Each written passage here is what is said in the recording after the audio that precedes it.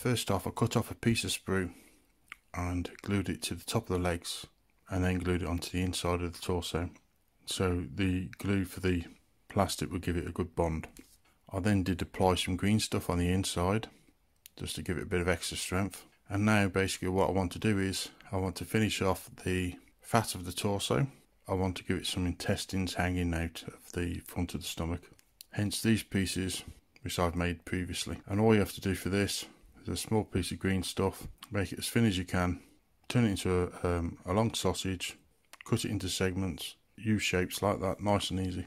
Now the reason why I've done these first, so they're actually dried like that, is it makes it a lot easier later on. Now green stuff to the stomach area and start sculpting it into shape. The original model's got these pot marks. Now these are actually quite easy to replicate with a toothbrush. And there you go, pot marks with a toothbrush. Now I've got the fat in place, I've got the open wound in the stomach, so all I've got to do now is put the intestines in there. So this is why you make the intestines first and give them a chance to dry, because this way, while the stomach here is not cured, you can then, once you put these intestines in, you can literally push them in place.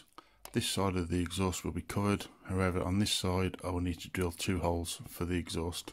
For the armoured parts of the bike and the armoured parts on the marines themselves, I'm going to drill some holes, and then afterwards I'm going to use the knife to open the holes up slightly so they're not perfect circles. Now you can see I've drilled some holes, but don't go too deep, and then you just want to use the knife, give a roughness to the circle. I've added a few onto the cloak as well, and I've also roughened the edge of the cloak so it looks frayed, because I want to try and give it a aged look. And on the leg, next what I wanted to do, I wanted to change this guard piece here. So first off, I've scraped it down with a knife. You don't have to get it completely smooth, but I just want to get a reasonably flat surface. Afterwards, I've got some skulls and I've cut the back off, so the back ends up flat like this, and then I've glued 2 of them in place.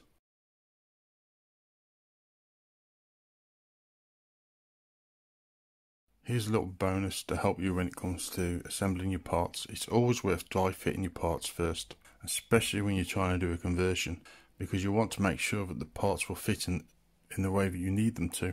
So here's a little tip to help you, because sometimes you're trying to hold just too many parts. A little piece of blue tack applied into the locations where you need the various parts, and there you go.